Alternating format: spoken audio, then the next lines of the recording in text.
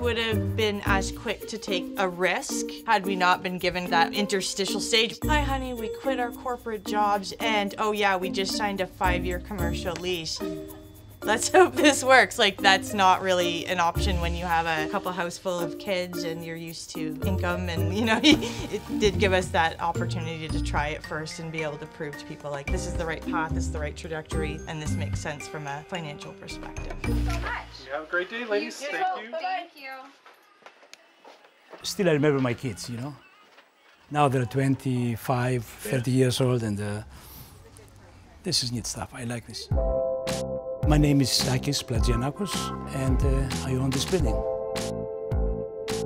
It was sometime late summer, I think, when I received a phone call from a lady. I think it was Gay Stevenson, when she told me she would like to have a pop-up store in this.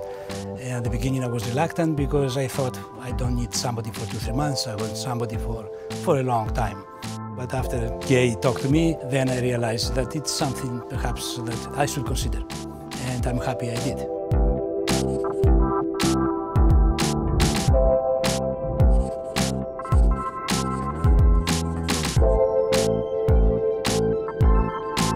I would recommend this to other property owners because it's a win-win.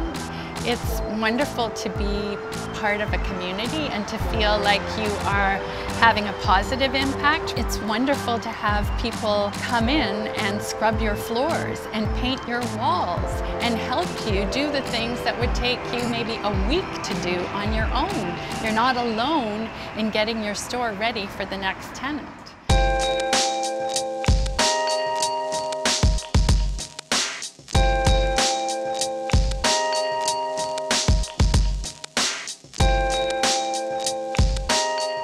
Empty stores never send a good message, but by putting something as a pop-up store, you're implanting an idea in somebody's head to say, you could have a potential business here, you could have this as your business. The owners should look at the long-term potential.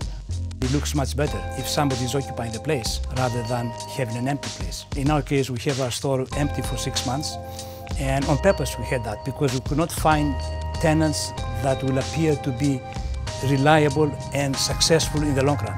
The pop-up experience helps because it's good for the owner, but also for the tenants too, because they can test their business and the owner will know if there's a long-term perspective after a few months. You can sense if the business is successful or not, so you can save time and money. Even if the pop-up business is not there long-term, the people that move into a space invest a lot of time and energy, and at the end of the day, they will have a much more appealing space to prospective tenants. It adds life and personality where there wasn't any before.